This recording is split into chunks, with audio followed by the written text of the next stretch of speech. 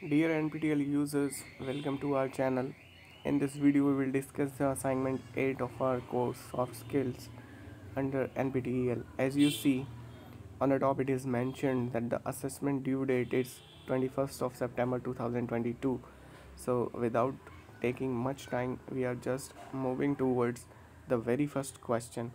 That given below are multiple choice questions having 4 options.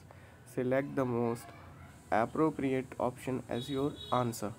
Which of the following features is are included in an abstract purpose of the report? Which among the following does not formulate an executive summary of a report? References. A style for functional writing should be unobtrusive, an invisible medium like a window pane through which the information can be clearly seen. Who said these lines? George Orwell. What is are the advantage of group communication? Creates a sense of belonging and adds group dynamics. Which one is the correct form of MLA formatting style?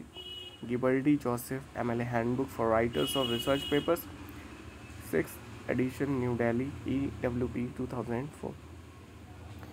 Identify the true statements and write T against them and F against the false statements.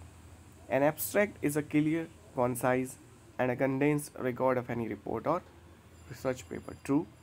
Summary is generally shorter than the abstract. False. Acceptance of everyone's ideas without any discussion is one of the advantages of group communication skills. False. Working towards a common set of goals is one of the characteristics of a team. True. Glossary serves as a window display of the report. False.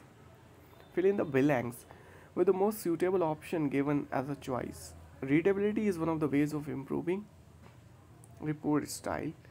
A group is an assemblage of persons who work, interact, and cooperate with one another in achieving a common goal in a specified time. A group of people who join for achieving a common goal within a stipulated period, having collective accountability, is known as the team. Encouraging, harmonizing, and compromising come under maintenance roles of the group. A language full of technical or special words used in a particular profession is called jargon. So this was all from the assignment 8 of our course Soft Skills under NPTEL.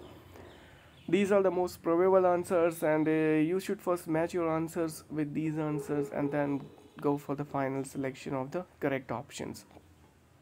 So thank you very much for paying your kind attention. See you very soon in the next video. Till then, goodbye. Take care. Have a nice day.